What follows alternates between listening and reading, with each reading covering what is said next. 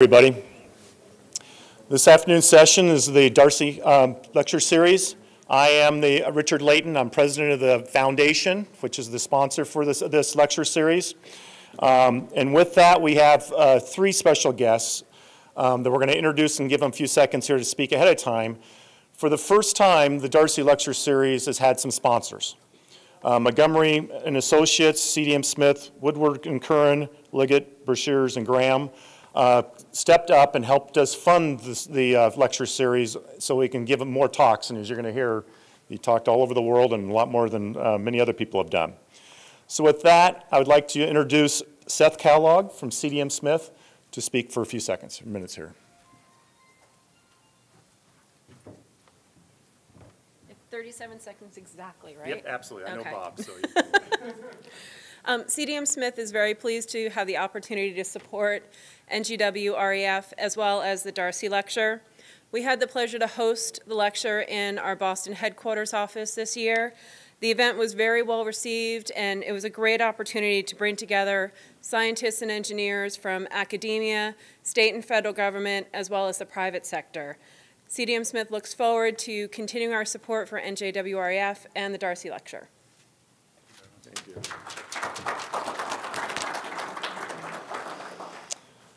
Our next special person is Jason House from Woodward and Curran.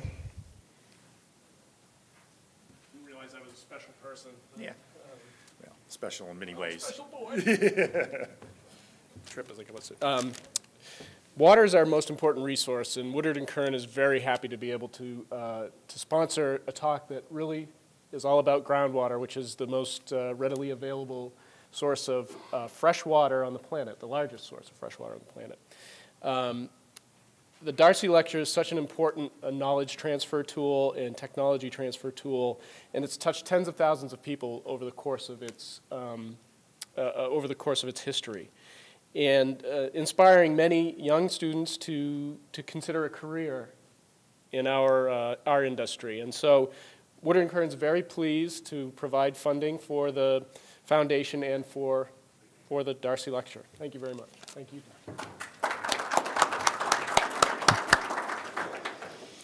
And John Jensen from LBG. That's easier to say, by the way. Yeah, not to repeat everything that's just been said, LBG is very proud to be sponsoring. We think of it as an honor to be associated with it. This is my third time I've heard the talk. Every time so far I've gotten more out of it. It's been very useful. I think you'll enjoy it. And I guess I would just like to encourage you all to think about stepping up and supporting your association and the foundation. It's not that much money, and it does an awful lot of good for people around the world. So with that, I'd like to introduce Ty. Our speaker, our Darcy speaker, is Ty Ferré. He's a professor with the Department of Hydrology and Water Resources at the University of Arizona. He received his bachelor's degree in geophysical engineering from the Colorado School of Mines and his Ph.D. in earth sciences from the University of Waterloo.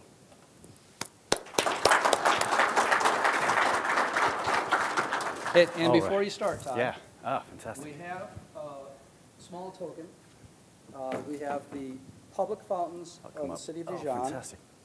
Darcy's Yeah. great work, Great. and a plaque to recognize your service, show our appreciation, and hopefully remember this year that you didn't get to sleep. Exactly. Thank you so much. I appreciate it. All right. Well, thanks for that. And thanks very much for the sponsorship of the year. It's been an amazing year, a fantastic opportunity to get out to our whole community, almost our whole community, and have a chance to talk with people, ask them questions, learn a lot from other folks. Before we sort of launch into the talk, I love the opportunity to embarrass people, so I'm going to embarrass somebody here maybe and thank Rachel Geddes for incredible support all through the year. So if you haven't listened, all right, let's get started. So the Darcy lecture, you've heard a little bit about it, and I'm not going to leave this up here probably long enough for you to read it. Suffice it to say, it's a great honor to be able to give the talk. And it's, I think, unique in the academic type talks that we have probably across the sciences, I think. And it's unique, I think, in many ways. And one of those is that it really is meant to be this merger between academic and practice. And that's really my goal for this talk, that has been my goal for the talk, is really to try to take one topic that I thought was generally important and give a talk that is accessible for almost any audience. So I hope that that rings true today as well. It is in the form of a lecture, much more than a standard scientific talk. So I'm not going to try to take 10 academic papers and jam them together and force them down your throat in an hour, because that's impossible to listen to. So I'm going to repeat some things that many of you will know. But the goal is to have a standard set of concepts by the time that we get to the end of the talk, so that you can ask me questions or challenge me on some of the things that I put forward in the talk. The talk has taken me far and wide, so this will be the last talk of a series of 123. It's taken me to every continent except for Antarctica, and I think last count was 26 countries. So it's been, as I say, a fantastic year for me and a very challenging year for my family. What you'll see on the slide on the bottom, and I'll bring it up at the very end and I'll leave it there, it's a QR code, and that has a lot of the detailed information that I won't go through in the talk today. Today I'm going to keep things fairly general, almost philosophical. On that slide, there's also just pictures of what is it really like to travel around the world and give the same talk 123 times. And then I also tried to capture all of the questions that people have asked me at the end of all of these talks. So if you're interested in what people are thinking about the topic I'll present, you can see, again, comments and questions from around the world on this topic. Now, as I say in the middle here, I'm really trying to come up with a talk that falls right in the midst of the research world, the applied world, and even just a group of citizens, people who have interest in their water supply, but maybe don't have expertise, but want to know something more about how the science of hydrogeology is done and how it might impact them. So to do that, I've tried to bring in a couple of elements that also aren't in most scientific talks. And I'll start with the more embarrassing of the two, and that is my attempt at poetry. So this is the most succinct way that I can describe what I think it means to be a hydrogeologist. Basically, it's this. We never have enough data. We're never going to have enough data. We just have to live with that fact, that we're not going to, even with geophysics, we're not going to have all the data that we want. And yet, more and more people are asking us to help them to make decisions today about actions they might take related to their water supply that will have impacts for decades, maybe even centuries. And the only way we can do that is to build predictive models. That's the only tool we have for looking out into the future that way. So at the very core of who we are, we have a real problem. And that is we need to make predictive models, and we will never have enough data to really calibrate those models exactly.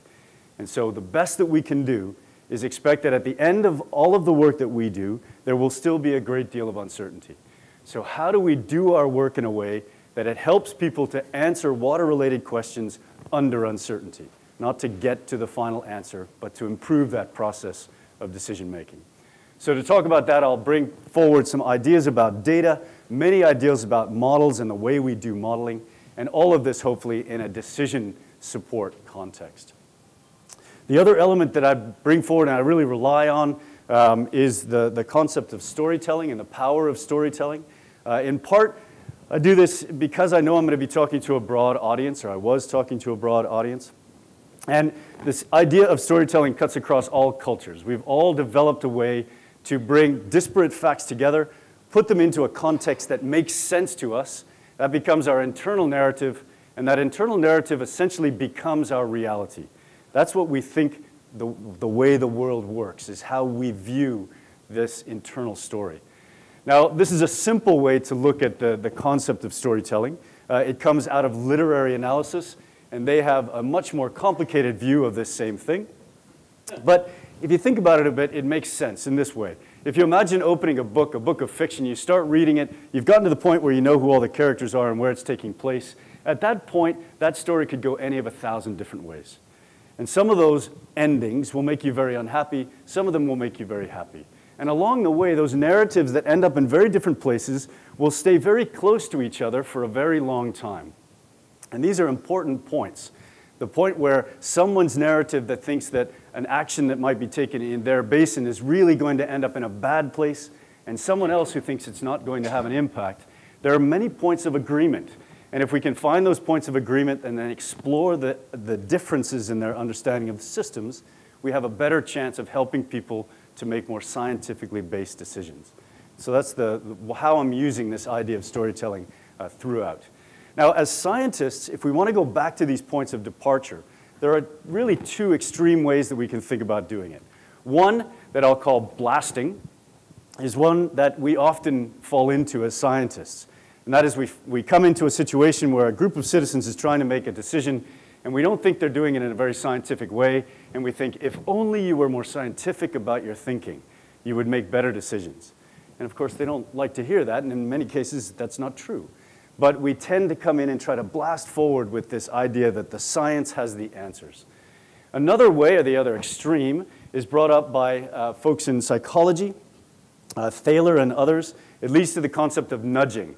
And this idea of nudging essentially says that if you can go back to the point where somebody understands or believes something, and then you can move with them from that point, you can actually help them to move in a different direction. And our goal is to help them to move into a more scientific basis for making their decisions, rather than saying they should just abandon anything that they think is valuable.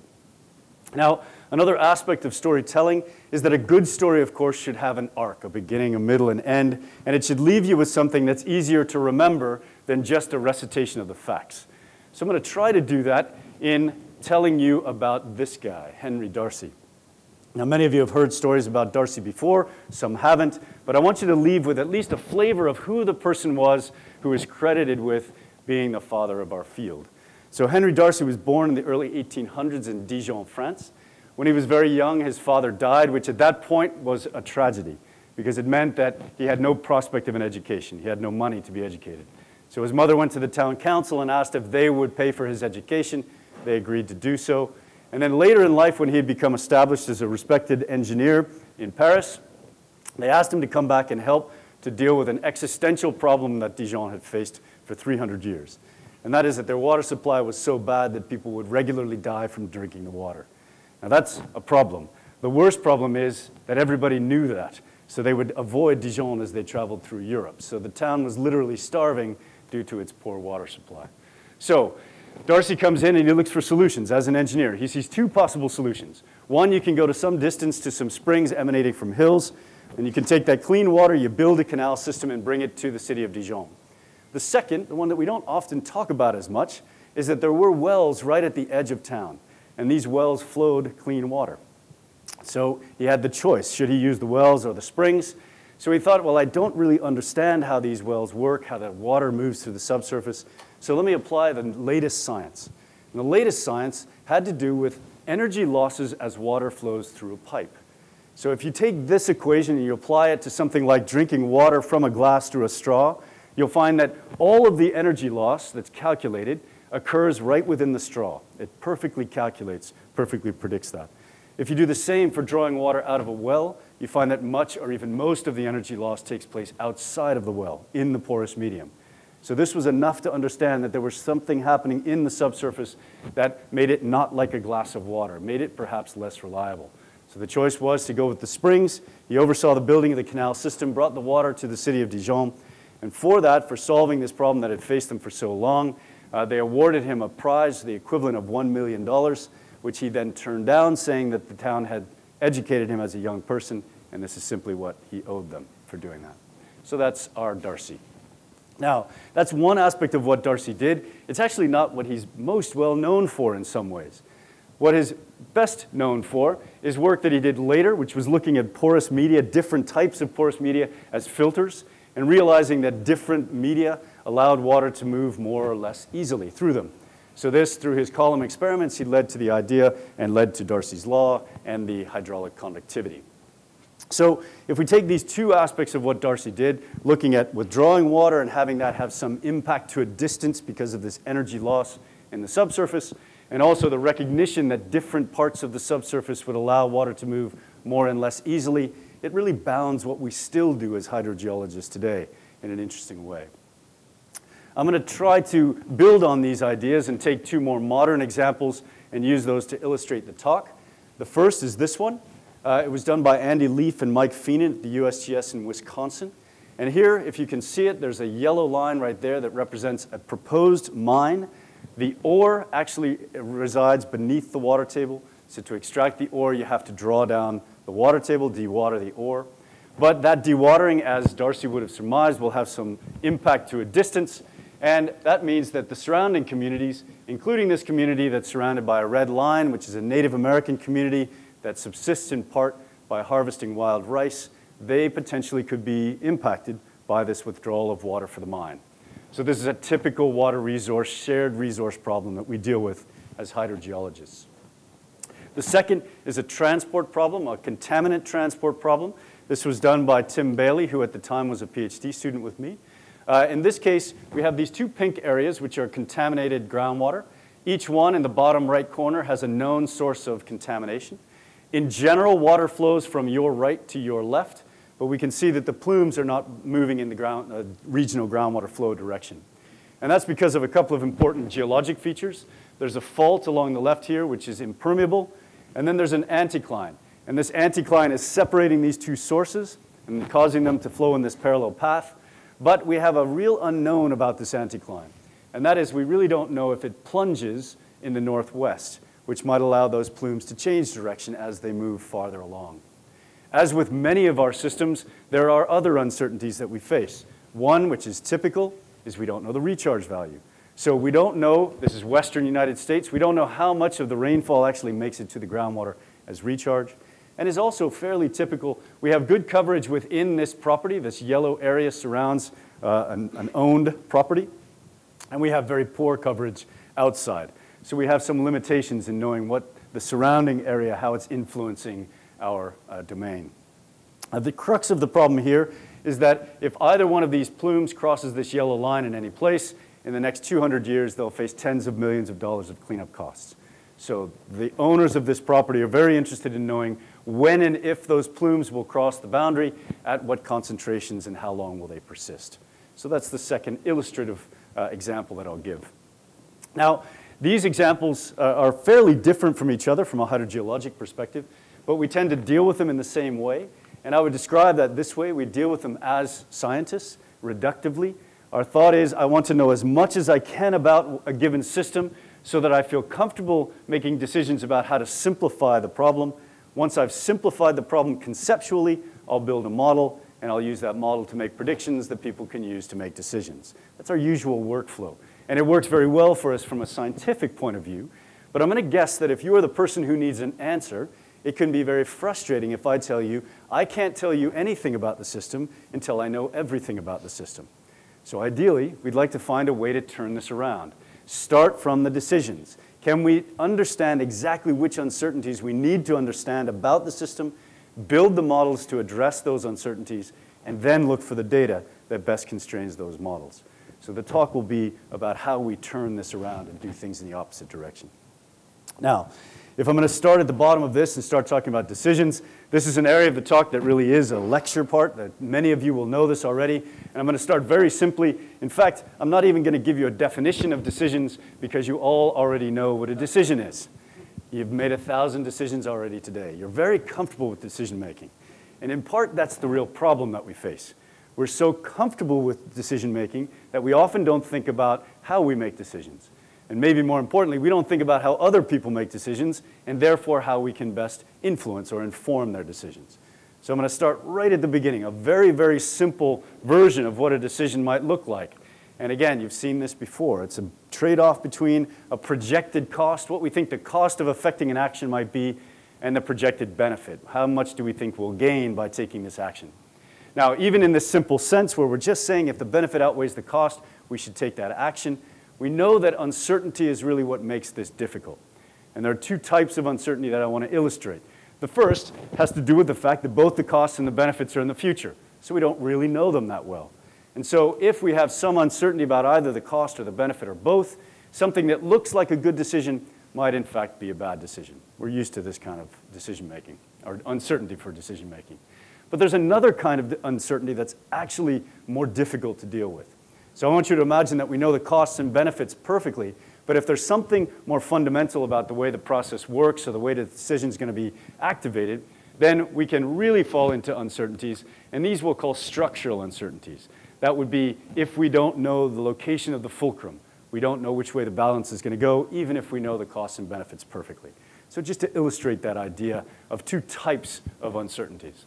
Now this is very, very general. It goes beyond science, of course. It's a very general way of thinking about making decisions under uncertainty.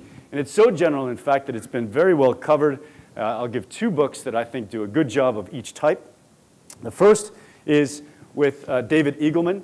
He's a neuroscientist. He looks at the human brain as it makes decisions, so on an individual level. And one of the fascinating things that he's put forward is this idea that our brains have actually evolved structures and evolved processes to deal with detailed uncertainty. We are accustomed to dealing with detailed uncertainty. The reason being that our senses are imperfect sensors of the world. So we know that everything we see is not really what's out there. It's some impression of that. So we have to make decisions with imperfect data. Eagleman also has an interesting idea that one of the ways that we do this is our brains continually make multiple interpretations of what we see and hear. And they're always competing against each other. And we're trying to find that one idea that kind of bubbles to the surface. And that will come up later in the talk. Now, in contrast to this structural uncertainty, this more fundamental uncertainty, this is the kind of thing that Daniel Kahneman deals with. He recently won the Nobel Prize for helping to establish behavioral economics, which in a sense is the field of how do people make decisions, and especially how do they make decisions when they have some fundamental uncertainties. And Kahneman's premise, as is shown in his title, is that when we feel like we do not have a lot of fundamental uncertainties, we are comfortable making very slow, logical, scientifically based decisions, if you want to think of it that way. When we feel like we have more and more structural uncertainty, we rely more on bias, on shortcuts, on easy metrics to make decisions. These are the fast decisions that we make. So these are the two types of uncertainty that I want to bring forward. If you haven't read these books, and if my 1 minute of explanation hasn't really gotten you there, I'm going to try to push it a little bit farther by asking you to play a game with me. So here's the game. I want you to imagine that I've given each one of you a pair of dice. You get to roll them exactly one time. It's perfect here in Vegas to finish this talk. If you roll a 7, any combination, I'll give you $100, right? So it sounds like we're next door. Of course, just like next door, you have to pay to play. And that's the question that I have for you. How much would you actually put on the table to play one roll of the dice with a chance of winning $100? And it actually works better if you have a number in mind. So think about how much you would be comfortable putting on the table for that roll on one roll of the dice. And now that you're imagining yourself there, I'd like you to picture that you have your money on the table and you're just about ready to start the game, and I pull out of my pocket this pair of dice. And I say, oh, did I mention, these are the dice we're going to be playing with. Would you like to change your bet? Would that change the way you feel about that bet? Now, I'm going to try to unpack both parts of this, the regular dice and then the unusual dice. The regular dice, it turns out, the answer to what you should be willing to pay was worked out way back in the 1650s by Blaise Pascal. The math is very simple. It says you have a 1 in 6 chance of winning. You would win $100, so you should be willing to bet up to $16.67. So just out of curiosity, knowing that I have a lot of people potentially from Vegas here, would you raise your hand if you had that number or higher in mind as to what you would be willing to bet? So now it is remarkable because this is by far the highest percentage that I've had in any audience. And yet it's still down around 10 or 15% if I had to guess. So why is that? It's not that the math is difficult. There's something else going on. What's really pushing us to make a lower bet than the logic would tell us? Well, there are a couple of aspects of this. And one was very nicely described by an American baseball manager with a colorful name of Sparky Anderson. Sparky Anderson had many great sayings. One was, it hurts twice as bad to lose as it feels good to win. And this is a nice expression of the idea of loss aversion. Imagine yourself sitting there losing at the table 5 times, $16.67 at a time, and then winning $100. You're still going to feel bad there, right? So this avoidance of loss, this avoidance of risk, crops up in many of our decision-making processes. So then what happens with the additional uncertainty of adding that unusual pair of dice? Well, now, of course, we don't even know what the chances of rolling a 7 are. But did any of you think that maybe these dice would roll a 7 every single time? Did you have any reason not to think that? We go immediately to thinking, if there's a chance of a bad outcome, it's probably going to happen to me. So we overestimate the likelihood of a bad outcome and the cost of a bad outcome. And these things come together to lead to the loss aversion that, again, infects or at least influences many of our decisions. So what do we do as a scientist? Say that we come in and we want to help people to make a more logical bet here. Well, essentially what we're saying is you have this narrative that at some point is dividing off and making you think that bad outcomes are more likely and more costly. What can I do as a scientist to help you to understand your real risks, to describe your real risks in a way that you can really process them? How can I nudge you along the way? And in particular, how can I allay your fears about using this pair of dice? Well, the easy answer would be, I want to watch this pair of dice roll 1,000 times. I want to know the statistics and update them, and I can tell you what you should bet. But that's equivalent to saying, I want to wait for 200 years and see if the plume crossed the boundary, and then tell you if you should have been ready to build a treatment plant. We don't get that option, right? We have limited data, and we have to make projections based on it. So let's imagine here that you're trying to advise people on this pair of dice, and you're not allowed to watch them roll at all. What can you do, right? Well, what we do is what we always do, is we build a representation of the system, a model of the system. And the idea in building that model is I want to capture what I think are the most important elements and ignore everything else. So in this case, I might make the case that the most important thing about these dice that we don't know is where's the center of mass in each one. We don't know if they're uniform density like a good pair of dice. And everything else, I think, is secondary. So then I would build a model of dice that looks like this. They're perfect cubes, but I don't know where the center of mass is. So now I have one model of the dice, but I have many, many possible pairs of dice that I might experience with that model. And in fact, I can describe every single pair of those dice. And I can do that and place them on this surface, where every one of these blocks represents a different pair of centers of mass of the dice. And the model itself is that entire space. And we'll call this our parameter space. We have one model and a space of multiple possible realizations. Now, can we do anything with this, though, to help you to make a better decision? Well, in fact, we can. And this is how we go about doing it. We say, let's imagine to start with that that's the pair of dice that we're going to face. If that's the pair of dice, I know the centers of mass. I can use my model to predict how often it would roll a 7. I can use Pascal's equation to tell you what you should be willing to pay. And I can do that for every possible pair of dice. All that I don't know, because I don't have any data, is which pair of dice is actually the one you're going to face. So I have to treat them as all equally likely. So I can take all of these results of how much you should be willing to pay, and I can look at the distribution across all these possible pairs of dice, and this is what we see. We see with that unusual pair of dice that even though there's a lot of uncertainty, most of it doesn't matter. Most of those pairs of dice will still roll a 7 one time in 6. And you can convince yourself of this by imagining taking one pair of regular dice and fixing it at a 1 and then rolling the other dice. You still have a 1 in 6 chance of rolling a 7. So a lot of that uncertainty doesn't matter. And I'm going to make the claim that that is exactly what we face. We deal with very complex systems, and most of that uncertainty doesn't matter for the question we've been asked. The trick is to find out what uncertainty does matter and to try to narrow that down.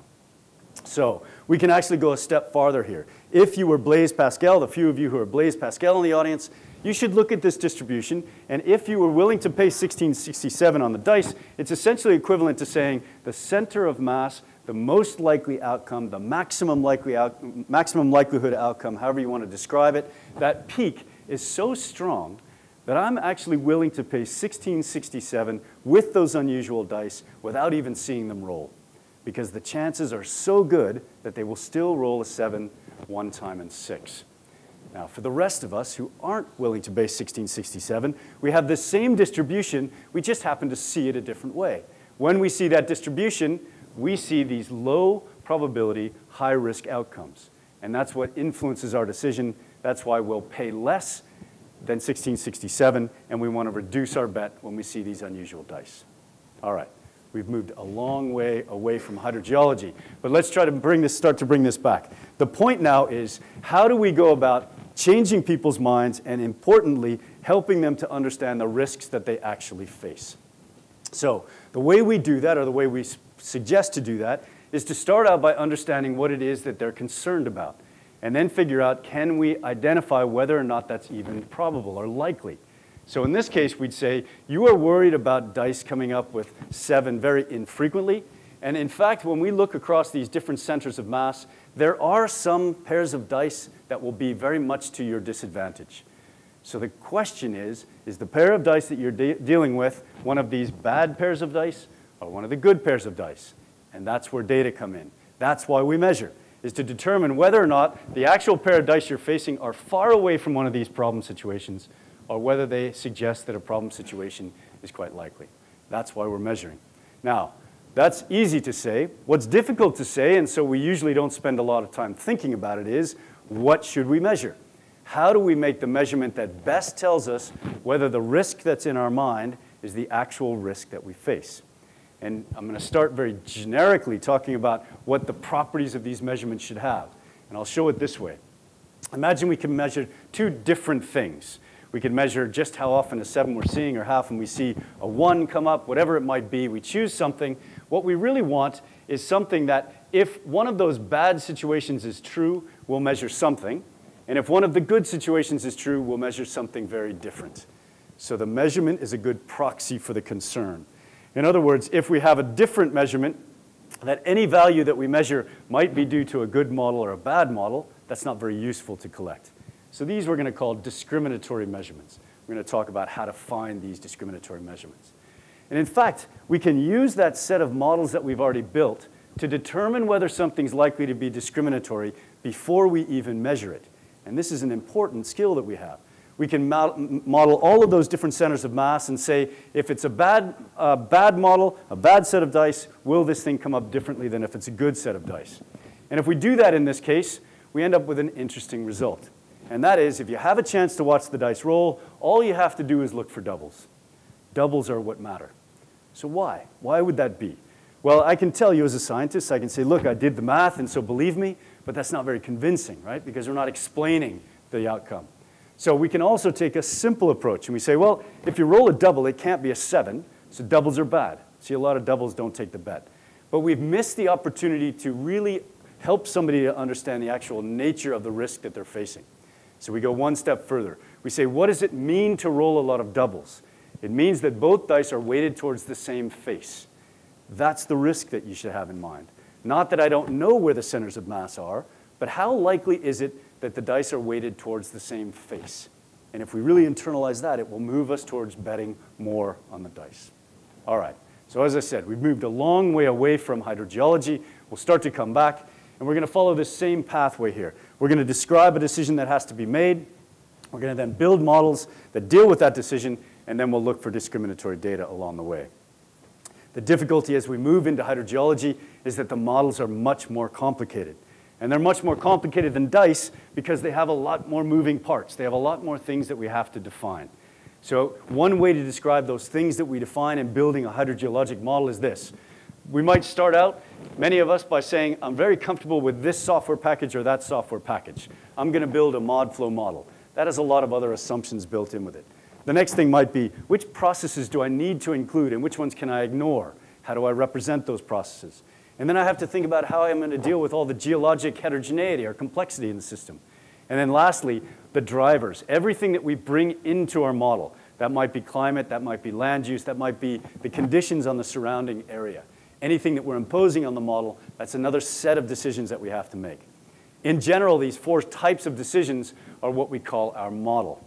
But we still have another set of things that we're allowed to change. And these are called our parameters. They tell us locally, how does this medium respond to a given change, a change that's imposed upon it. And generally the way we do model calibration is we set our model and we vary our parameters. So the model are these deep uncertainties that we have, that Kahneman talks about, these understandings that we may not have about a system, and the parameters are things that we're very comfortable fiddling with to make our model fit our data. Now, that's one way to think about data and models. Another is just to give you a general description or definition of what a model is. So I like this definition, that a model is simply a specific set of choices that you make about how to represent a system. If you give me your model in readable format, I can tell you everything you know and think about the system, whether you know you think it or not, because it's built into your model. That's your representation of the system. So we can move forward from this and then expand a bit. We say, I've told you what it looks like to build one model and have a parameter field or a parameter set. Let's also think about what it looks like to build many different models. I'm going to try to use the same construct here, which is a space, a 2D space, that contains every possible model that you could imagine to represent a given basin. So in order to do that, because we have so many dimensions of decisions that we make, I'm not only using the location of the dots, I'm using the color and their size, I could use their shape. The main takeaway is, if we're clever about it, we could map every possible model onto a 2D surface. But now we have an uncountable number of models, many of which are terrible, right? So how do we decide which models are good and which ones are bad? Well, this is where data comes in, the other way that we use data. And essentially what we'll do is we'll say, if we imagine that this model with all of its decisions is perfectly correct, then this is what I would have measured at every place and time that I've collected data in the past. And the more this hindcast, the more closely it matches with the data I've actually collected, the more likely that model is to be useful, if not correct.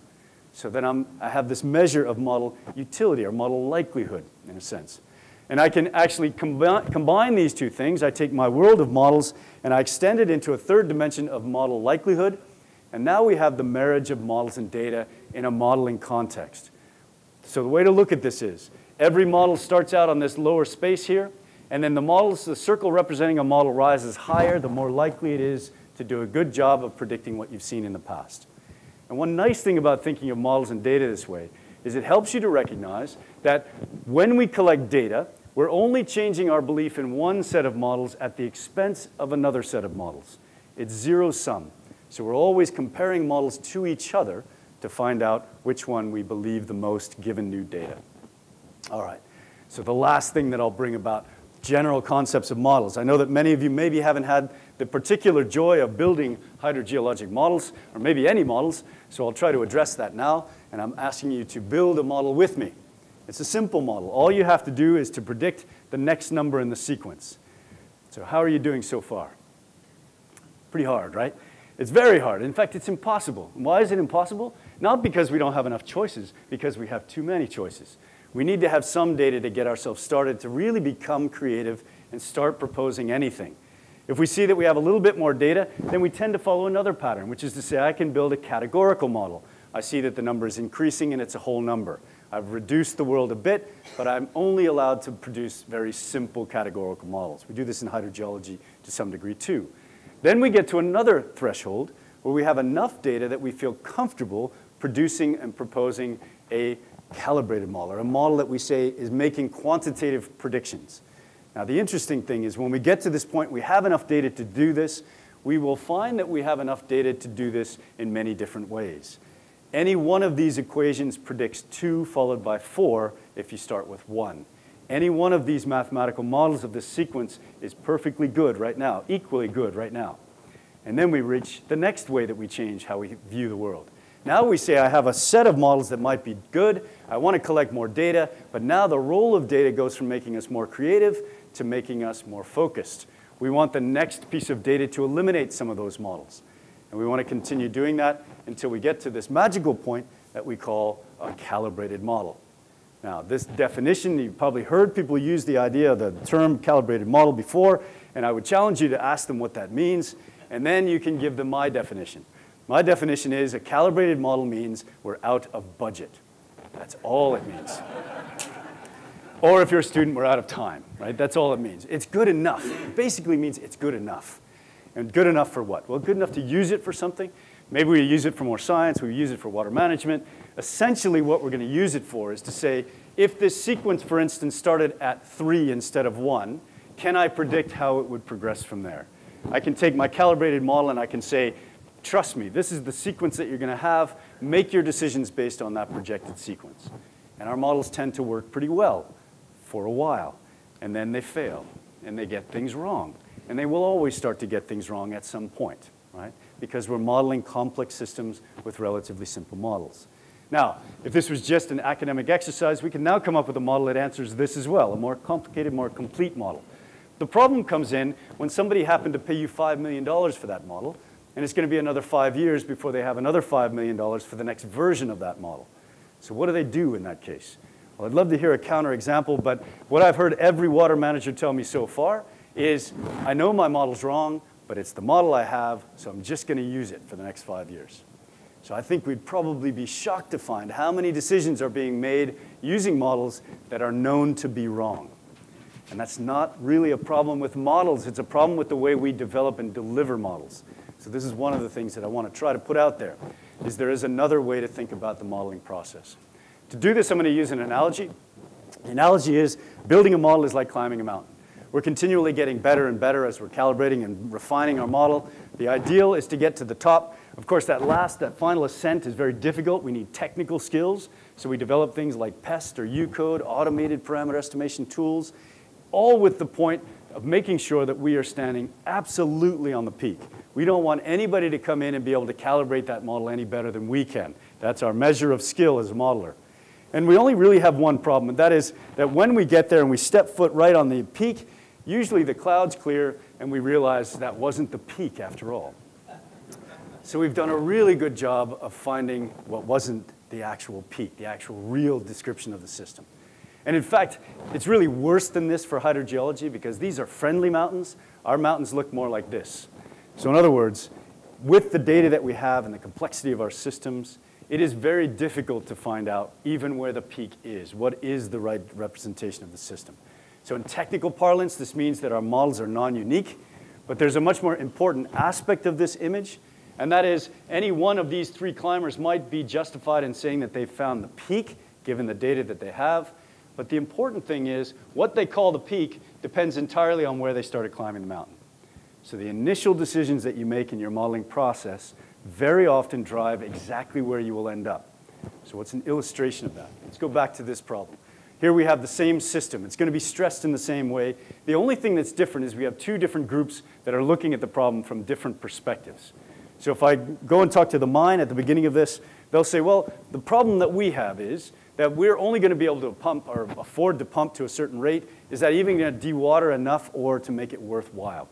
Meantime, I go to the locals and they say, look, here's the problem. These miners are going to start pumping. Is it going to dewater our rice paddy? So very different parts of the problem are of interest to them. So what happens here? Well, essentially we can show it this way.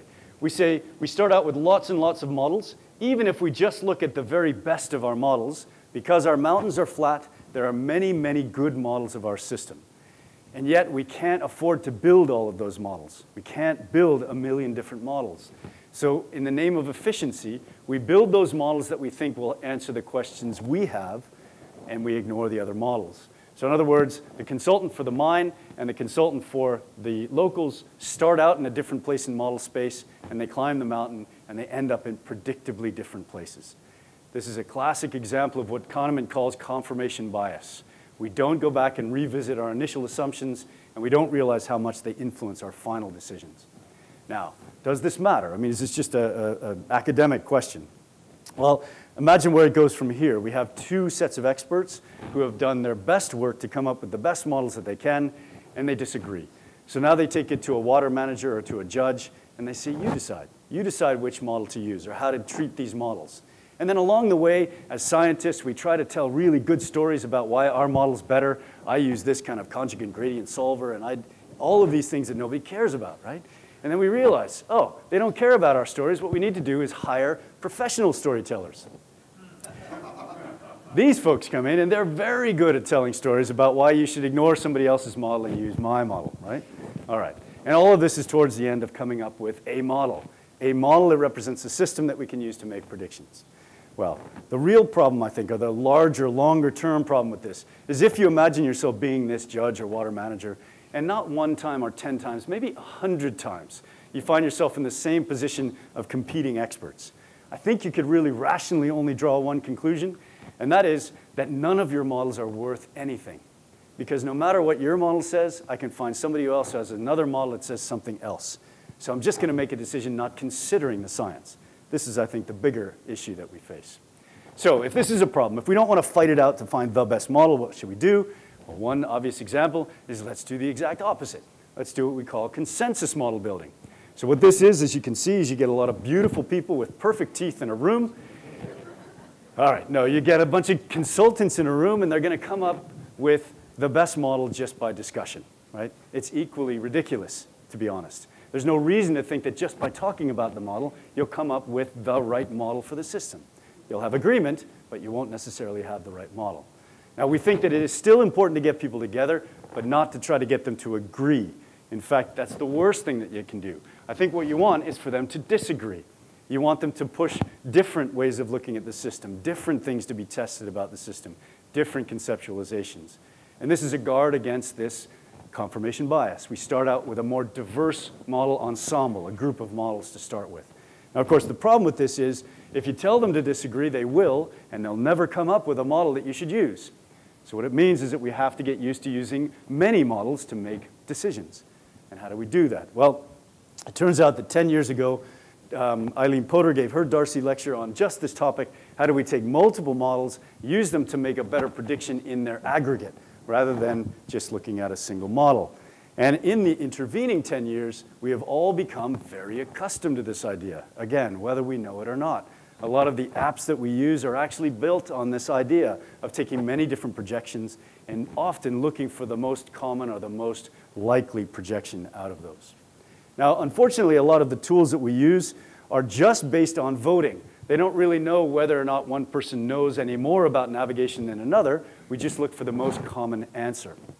Well, we can actually do better than that. In our case, remember, we have lots of different experts, in other words, lots of different models. Each one makes a different prediction, and we have some way to judge how useful each one of those models is, what their likelihood is. So essentially, we can say, I'm interested in the drawdown at this location at this time in the future. Let me predict it with every one of my models. I collect all the models that make the same prediction, and I add up their likelihoods. And in this way, I get a prediction PDF. This shows me how likely, from my set of models, how likely is each predicted value. Now, this is very insightful, very useful. First of all, the spread of that tells us something about how uncertain we are. And then secondly, and this is the way we usually use it, and the way that really came out of Eileen's talk really clearly, is that we can say that the most likely outcome, the maximum likelihood outcome, is much better prediction than the prediction of any single model that went into making that maximum likelihood collective outcome. Now, this is exactly what Nate Silver does for political polling. He looks at how polls have done in the past, and he weights them more based on how well they've done in the past, and he makes projections out into the future, and I don't remember the last time he was wrong. Well, okay, maybe recently. But nonetheless, he's usually pretty right? In fact, even this time, he was pretty right. So, but the idea really is that we take a lot of models and we look for a single projection out into the future. That's a useful idea, but it has some real limitations, a few that I want to bring up. So here's one. We can imagine, rather than thinking about 100 models, we have 2 different models of a system. Each one has different parameter values, different realizations, and so there's some spread around these models. If we wanted to make an average prediction across these models, then this is what our average prediction would be. It would fall right in the middle here. Unfortunately, that lies in an area of low probability for either one of our models. And so we're already saying, well, I'm going to use a prediction that's not very likely simply because it falls amidst all of my other predictions. And I would say that if we really look at the structural uncertainties that we have in hydrogeology, we more often have a case that looks like this. We're making predictions, average predictions, that none of our models have made. And so we're making decisions based on a predicted future that we cannot predict would ever happen. So this is fundamentally a problem. It's also a real problem if we want to help people to understand their systems. And that is because once we've done this averaging, we've broken the important link between the set of decisions that describe a model and the predictions that that model makes. We can no longer do anything called knowledge discovery. I can't go back and explain why doubles matter in this case because I've broken that connection by averaging across a lot of different models. And then specifically in terms of decision support, remember most of us, when we make a decision, we really are influenced by this part of the curve. Well, these averaging techniques do a better and better job of predicting this at the expense of this. And so if we're really looking to help people make better decisions, this averaging isn't necessarily the best way to go. All right, so what do we do about it? Well, there are plenty of folks who have done work in this. I'll tell you about what my students and I have done. We call it DIRECT, because you have to have an acronym in science. And so in our case, the first part of it is discrimination inference. So we're really saying we want to put an effort into finding these discriminatory data that I talked about, these good proxies. And then the last part, this reduced expected cost technique. I'm not going to talk about it in detail, But it basically says that under uncertainty, different groups of people will make different decisions based on what they value. And so how can we think about what we as scientists can put forward that will be broadly useful? Now, this is a multi-model technique. It relies on building multiple models of a system. I already gave you a definition of a single model, but I do not want you to think of a definition of an ensemble of models as simply a bunch of individual models. I want you to think of that ensemble as an organism in and of itself, essentially. So I'm going to give you a different definition, and I want you to define that ensemble as essentially an argument among experts. So each one of these models is chosen to be a good representation of what we know, but to make importantly different predictions into the future. And the idea being that if we do that, we have not only with each model a description of a specific way of seeing the world, but as we look across all of the models, we can see all of the different ways that we've considered, and we also, by omission, see what we haven't considered. So if we want to expand or improve, we know directions that we have not yet considered. This is built on the idea that is ascribed to Lincoln in building his cabinet, where the idea that he had was to inform himself with a bunch of people who disagreed with one another. The idea being that if these people who had a predilection to disagree, if they agreed that an action was a good one to take, he felt pretty good about taking the action. More importantly, when they disagreed, the reasons that they disagreed informed him on what he had to know better, what he had to learn to make a better decision. That's the idea with our models. We want our models to help us to learn what we need to know better. So this is the idea that we have, and let's see what it looks like for a real example. So again, this was a contaminant problem. The question is, will these plumes leave the site and at what time and for what kind of persistence? This was initially pitched as a standard hydrogeologic consulting problem. So the idea was we're going to go out, the first phase, we're going to go out and collect data, then we're going to improve our model, and then we'll do some uncertainty analysis in the parameter space on our model. So we'll give you a set of predictions, and then you can do with it what you will as the client to make decisions based on that set of predictions with uncertainty. And that's a standard way that we go forward. But as we were starting, we thought, well, let's see if they would allow us to do something a little different. And in this case, we decided to use this direct approach. And the direct approach, what it really came to, or the reason we thought to use it, was that we remembered that there are three fundamental uncertainties about this system. We don't know the nature of recharge. We don't know whether that anticline dips. And we don't know anything about the boundary conditions in many cases. So how do we go about building a model and improving that model when we have these fundamental uncertainties? And this is usually the case that we have, right? We have these fundamental uncertainties and detailed uncertainties. And really our job as modelers or as analysts is to try to get the right weight. How do we think about each type of uncertainty in the context of helping people to answer questions? Well, we can start at two extremes. We can say, I think that the most important thing is structural, these three fundamental uncertainties that we have. And if we do that, in the simplest case, we can build what we call a model tree, a set of related models. So rather than deciding on any one of these things, we say, I don't know if the anticline plunges or it doesn't, so I'm going to build a family of models for each realization. And then within that, I'm going to build a family of models with fast recharge and slow recharge, and one type of boundary condition and another. So in this case, we only have 3 uncertainties, so we end up with 8 different models, related but different models. And you can see, of course, if you have 100 uncertainties, and each one can take 3 different values or 5 different values, this quickly blows up. It becomes impractical to think of every possible model, but it's one extreme of dealing mostly with the structure. In contrast to this is what I would say we most often do. And that is to say, I'm a modeler. My job is to make a model. So I'm going to make what I think is the best model of the system. And then if I'm going to describe uncertainty to you, it's going to be all in the detailed uncertainty, all in the parameter values, all in these things that we're comfortable changing easily. So this is another extreme. And it obviously has some problems in that we are ignoring a huge potential source of uncertainty. Now, moving into the future, the real challenge is, how do we identify, out of all of these possible structural models, how do we identify a small set that represents the range of uncertainty, and we do this efficiently so that we don't have an untenably large model set, but we do consider the structural uncertainty. And we'll probably wait another 10 years for a Darcy lecture to tell us how to do that. For now, of course, the point is we're trying to figure out how do we look at the concerns that somebody have, map them onto a model, and then test that model against other models. So we started out saying the dice, what you're really concerned about is whether or not you have one of these centers of mass. That's what the risk is. If we look at this case where we have the mine and the plumes moving, if we ask the client might have many different possible outcomes, and some of those outcomes will have very low utility for them. They'll be a very high risk. These are the things, these high enough probability, low enough utility, or high enough risk, these are the things that are really driving their decision making. If we get to this case where we have two different stakeholders, or even more, the only difference is that each stakeholder will have a different set of outcomes that are really important for them. So we have to consider multiple different types of models. In this case, and in every case, the real trick is this. We have to think about building models differently. It's not about getting to one peak and then the next peak. It's about how do we build a family of models that in their totality acts more like a natural system. So a natural system that's exposed to evolutionary pressure, essentially. How do we have enough models that as we gain new data, we ask new questions, we don't have to reinvent those models all the time because we already have enough diversity in our model ensemble.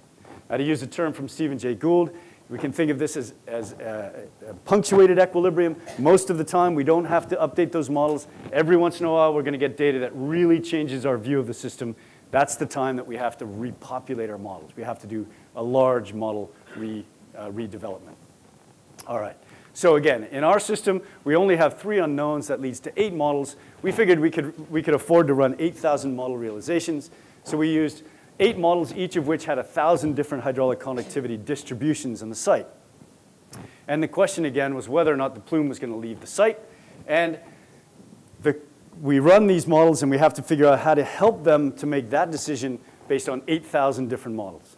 So the way we did it was we said the real question, the first question they have is, will the plume even cross the boundary? So let's run all 8,000 models out to 200 years and break up that ensemble. Some of them will lead to pollution, some of them will not.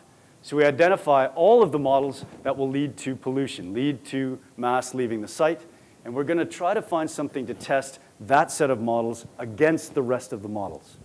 So to do that, we need data, but we need the right data. So we might consider we could use well A or well B. How do we decide which one to use? Often in practice, what we'll do is we'll tell stories about it. I think A is better for this reason, I think B is better for that reason, and if we can convince the other person, we win the day. But we can actually do better than that.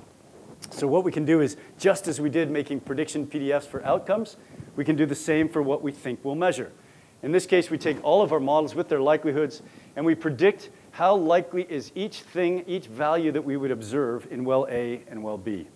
Now, the classic way to look at this is to say, if we went to measure in well A, all of our models essentially agree with each other. And if we remember way back when I was introducing the marriage of data and models, the reason that we collect data is to change our belief in some models at the expense of others. If all of our models agree on what we're going to measure, there's no point in collecting those data. So in a general sense, we would say we should measure in well B where we have a higher expected variance of our measurement. But of course, we're not interested in separating all of our models. We want to distinguish good outcomes from bad outcomes. We have the same distribution because we have the same model ensemble, but all we do is we now project onto those the predictions that are made by the models of concern, the ones that cause pollution. So in this case, if we look at the results, we would say even though well B has a much larger expected variance, the expected measurements for the problems of concern or the outcomes of concern are much better grouped for well A. Well A is much more discriminatory, and we have a way to actually quantify that expectation. So we can do that. We go across the whole site. We look for discriminatory measurements. In this case, we found 9 additional wells that we thought should be added on the site based on their discriminatory value. Then we said, well, what we're going to do is take those 8,000 models. We'll collect these new concentration values. Any of the models that don't agree with the new data, we're just going to throw them away. So it's a simple way to do this in a cost-effective way. We end up with 4,000 models, and we still have to help people to make a decision with 4,000 models. So what we did is we looked at every location on the site, and we said, if any model says that there's going to be contamination there in 200 years, we'll color it red. So we collect up all of those red areas, and this is what we see. This is the result of 4,000 plausible models. Now, I want to take a minute here. I want to ask you to imagine that you live north of this. You live up here, and you know that I've been paid by a mining company to predict what's going to happen in the future. And I come forward and I say, well, my best model says that the plume is going to go and then it's going to take a screaming left turn right at the boundary and it's not going to cross. It's not very believable, right? So what are we doing instead? We say, well, here's what we've done. We've tried to consider those things that we really don't understand. We have 4,000 plausible models. Not one of them says the mass is going to leave the site. Now, you still might not be convinced, and you shouldn't be. It's your property, right? So what you then have to do is to say, did you consider this process? Did you make this mistake? Did you overlook this idea? And then we build a model that includes that. And if those models can calibrate, and those models will actually say that no mass leaves the site, we still don't need to make any more measurements. We haven't given any reason to think that we should. But if the new models say the mass is going to leave the site, then we have the next set of discriminatory measurements. What else would those models predict that would be different than the predictions of the other models? And let's go and measure that to try to discount those models of concern. So this is the basic idea, and this is what it looks like for a practical problem. We can do the same thing for a purely scientific problem. If we have, say, an eco-hydrologist that's interested in the temperature of water coming into a stream bed at a certain location, a certain time of year, essentially what we're saying is, how can we narrow in on those uncertainties and find what matters for that question in the context of all of these other uncertainties that we probably won't be able to nail down? So I've just shown this for the single stakeholder problem. And as I said before, for a single stakeholder, you're really looking for the one discriminatory measurement. We think one of the really nice things about this approach is when you have a problem with multiple stakeholders, really what we should be looking for are common sets of data that can answer each stakeholder's problem. So the stakeholder groups don't ever have to agree on what the preferred outcome is. They only have to agree that we're doing things that are helping all of them. And in that way, we think we can get much more buy-in. So I promised that I wouldn't give the details. The details are in this paper in Water Resources Research in 2015. This is available on the blog that I'll give you a link to. Even though it's in WRR, it's a really readable paper. It's got some very illustrative examples, I would say, as well. You can skip the math if you don't like math. All right. So where we're moving now, we're starting to look at, can we do the same thing for things like geophysical data, things that are not as clearly related to a prediction of the model, and then also, can we do this in an adaptive format? Can we do this in a way that if we do predict that the plume is going to leave the site, can we actually design pump and treat systems that are more effective given multiple realizations of the site rather than one? And that's the directions that we're going with this. We're very, very open to people who have tried something and found something that's better, or tried this very thing and found that it didn't work for them, are just interested in knowing whether or not this would actually work on a real site. That's what we really want to get out of it. So I'm going to finish with this. I'm going to put up this last slide. There are far too many people to acknowledge than I can put up here. These are folks that directly influenced our thinking as we were putting this talk together. I also put up all the popular references down here. Those are most often the most requested thing. And then this, again, this QR code will take you directly to a blog, or if you prefer, you can collect or correct me by email. All right, so with that, I'll say thank you very much.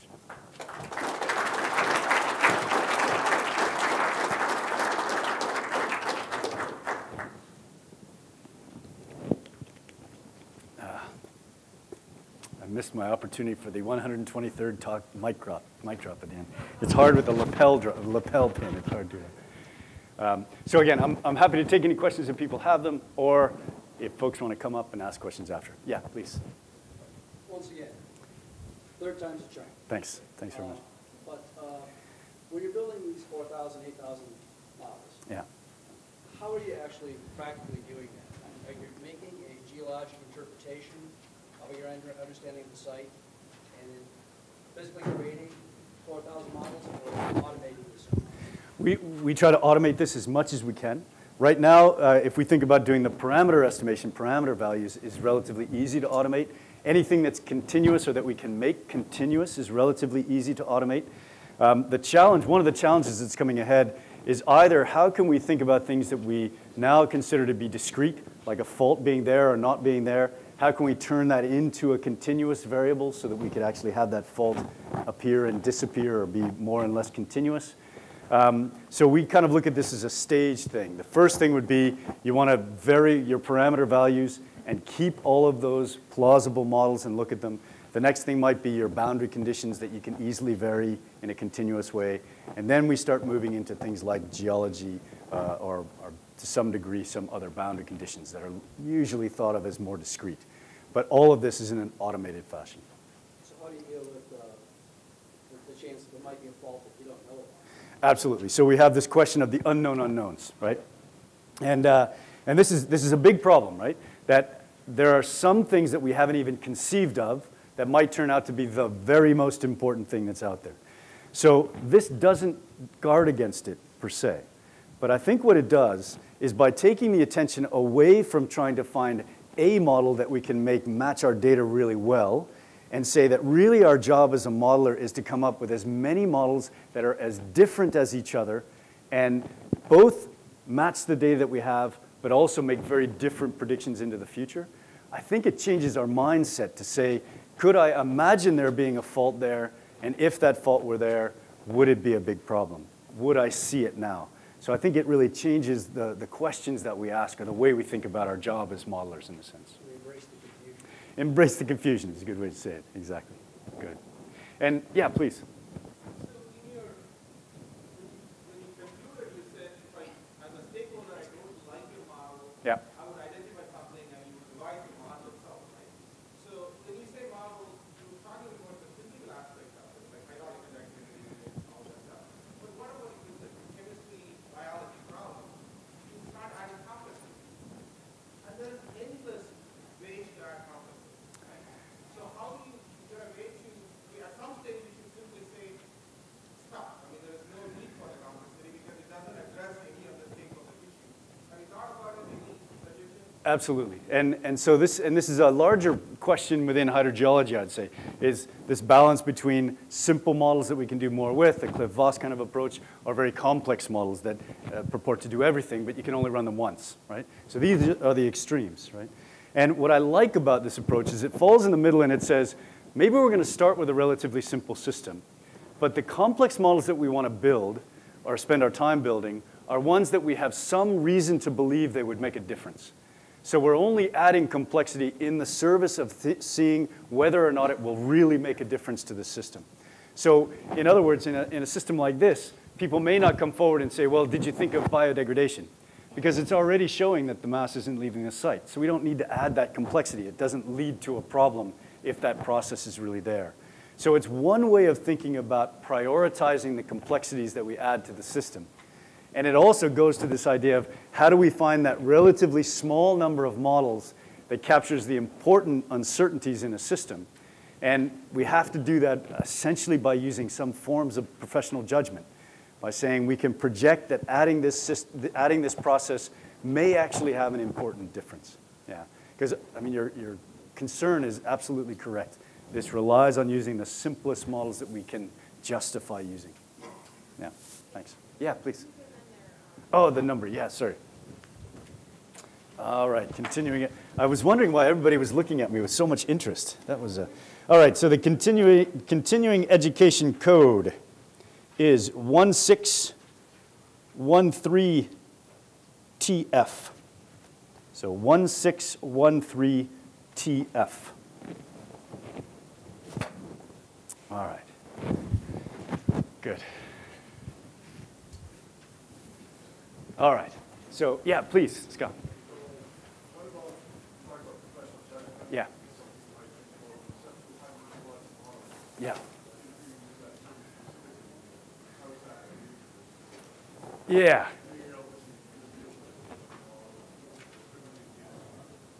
Yeah, it's really interesting. So the idea of conceptual hydrogeologic models is the question. And I think for me it depends a little on the definition.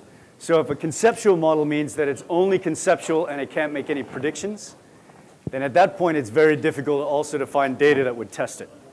But if a conceptual model means that you really need to spend more time thinking about your conceptual assumptions or your assumptions about the underlying concepts of the system, I think that's exactly what we're trying to promote. We're saying that we should spend more time. Essentially, one way to think of it is rather than thinking about our job as finding the best calibrated model, we should find a plausible, diverse model ensemble. And that diversity, I think, importantly comes from the conceptualization. Yeah, good, thank you. All right, super. Well, if you have other questions, I'd invite you to come up. Thanks very much.